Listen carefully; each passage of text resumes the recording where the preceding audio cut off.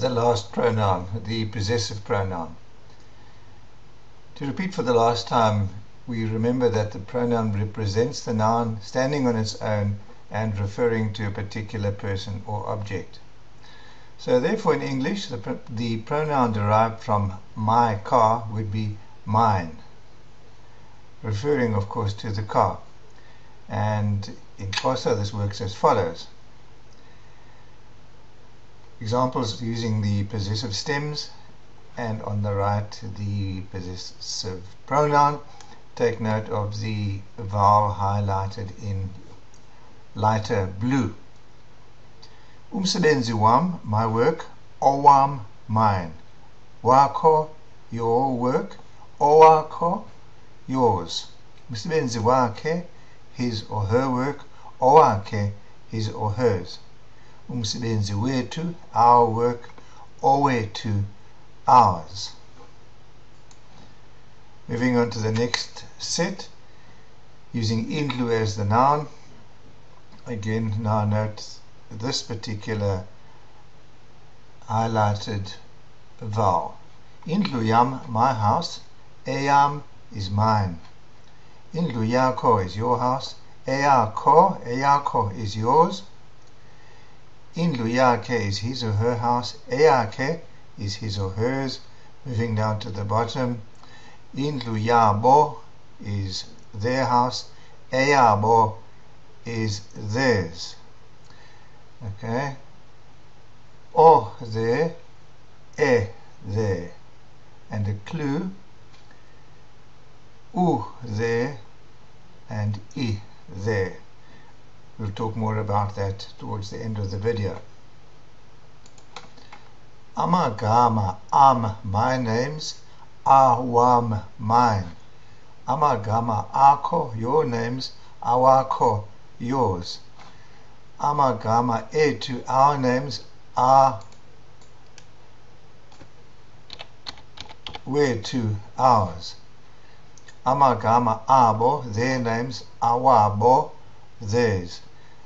And here we have A as our highlighted vowel and A as the initial vowel there. So now let's chat about those vowels.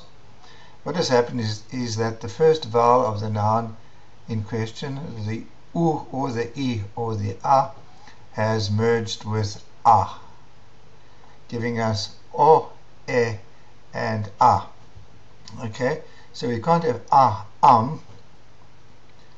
in other words, we would then go back to that particular form of the word and therefore the two A's have to be separated by means of a W. The personal pronoun derived from a noun. Okay, here we are using a noun in the possessive form, and there on the right again is the possessive pronoun.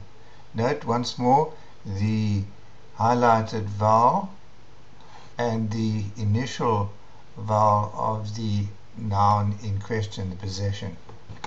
Umsebenzi womfundi, o womfundi. Umsebenzi wabantu, the people's work, o wabantu. Indlu yomfazi, the woman's house, e yomfazi. Indlu yabazali, the parents' house, e yabazali, that of the parent. Ikhaya lomntwana, the child's home, e lomntwana.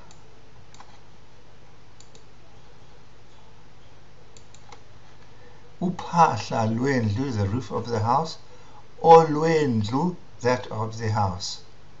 And so we could carry on with the remaining examples. Let's look at the possessive pronoun naming the owner. Once more the same rule applies, namely that if you look at the first vowel of the noun, which is actually the possession, and the first vowel here highlighted,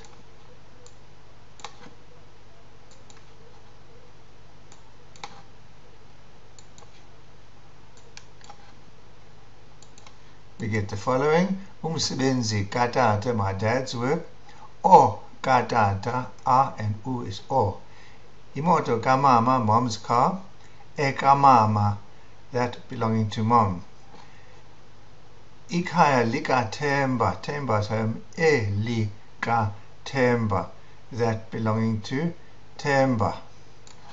Looking at the possessive pronoun with links, we are going to go through and, with, and about, location, and identifying. Okay, and would use na, so yam becomes yam, and now ne yam, mine as well. To, belonging to us, awe to, ours, nawe to, ours as well. IsiXhosa sendlu, belonging to the house, that of the house or the houses, nesendlu, and that of the house. So because the possessive pronoun already begins with a vowel, we only need or use the N of na. Using nga, meaning with or about, imoto yam, my car, eyam, mine, ngeyam, with mine. Umsebenzi wakho, your work, owakho, yours, ngowakho, about yours. Imali kaThemba, Themba's money. EkaThemba, Themba's, that belonging to Themba. NgekaThemba, with that belonging to Themba. And once more, because we already have a vowel here, we only require the ng. Using ku,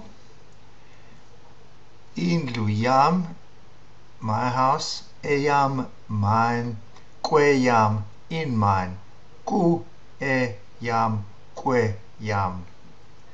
Umlomo wako, your mouth, owako, yours, kowako, in yours. Remember, we cannot have a KWO in IsiXhosa. Imoto katata, dad's car, ekatata, that belonging to dad, the pronoun, kwe katata, in dad's, referring to the car, of course. Using the identifying link, that would be the link which you would use in front of the noun. So looking at the first example, incwadi yam, my book, eyam, mine, yeyam, it is mine. So in other words, if you put the Y in front of incwadi, you would say it is a book.